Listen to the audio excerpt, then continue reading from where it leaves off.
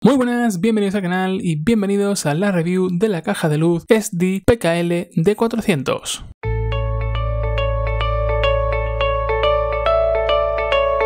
Comenzamos como es habitual viendo el contenido de la caja y nos encontramos con lo siguiente.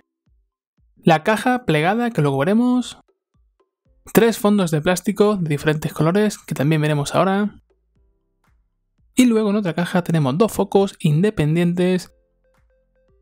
Y por último, un mini trípode y un adaptador para el teléfono. Nos centramos ahora en cada foco, que son independientes, de 4 vatios y un total de 400 lúmenes y una temperatura de luz de 6400 Kelvin.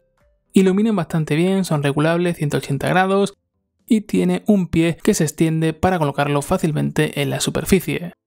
No obstante, para mí esta no me parece la mejor opción. Me parece incómodo tener que estar llevando 2 focos de forma independiente y además necesitamos 2 enchufes para que esto funcione. Y además son bastante endebles si el pie no tiene ninguna pegatina antideslizante. Tenemos un pie metálico que se resbala en cualquier superficie. Visto los focos, nos centramos ahora en los fondos y tenemos 3. Uno negro, uno naranja y uno blanco. Son de PVC, se limpian con facilidad y tienen 2 pequeños velcro para colocarlo en la caja. Y poco más que añadir por aquí, me parecen 3 colores adecuados. Ahora vamos con la caja, vamos a montarla, pero antes deciros las medidas de esta. Tenemos 40 x 40 x 40 centímetros, el material nylon y tenemos difusores en la parte derecha, izquierda y arriba. Ahora cogemos la caja que está plegada y la abrimos y empezamos a armarla. Es muy sencillo, simplemente tenemos que unir las partes por el velcro que tenemos en cada extremo. Eso sí, a veces no queda recto y tenemos que estar quitando y poniendo el velcro.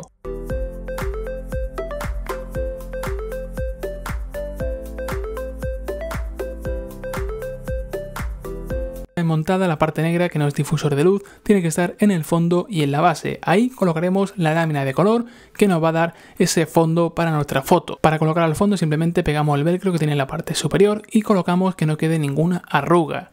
Y ya estaría montada, simplemente conectamos los focos, lo colocamos en cada extremo y ya empezaríamos a hacer nuestras fotos.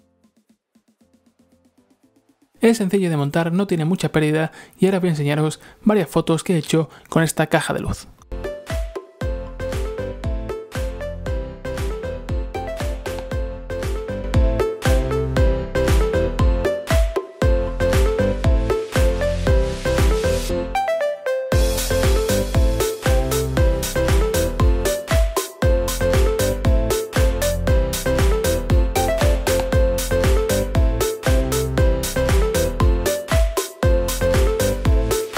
Y estas son algunas de las fotos que he realizado con esta caja de luz de la marca ESDDI. Una caja que está bastante bien, pero tiene limitaciones. Hay cosas que habría cambiado, como por ejemplo el sistema de luces, ya que no me gusta que sean 2 focos independientes. Hay cajas que tienen un aro de luz o bien tira LED y hace que sea más cómodo porque lo pliegas y te lleva las luces contigo. En este caso la caja se pliega, pero luego hay que llevar aparte esos focos y me parece un poco incómodo. Tampoco son de gran calidad y otra cosa que tenéis que tener en cuenta es el tamaño de la caja. Estas son 40 centímetros y se me ha quedado corta. Para fotografiar objetos pequeños no está mal, pero a la mínima que quieras hacer algo un poquito más grande, como por ejemplo un Funko en diferentes perspectivas, hace que se vea los bordes y ya no queda la foto tan bien como debería. Por lo que os recomiendo una caja de 50 centímetros. Y nada más que contaros de esta caja de luz de la marca ESDDI. Espero que este vídeo os haya gustado y si es así, ya sabéis, like, suscripción, compartir y todo eso. Nos vemos próximamente con un nuevo vídeo. Hasta la próxima.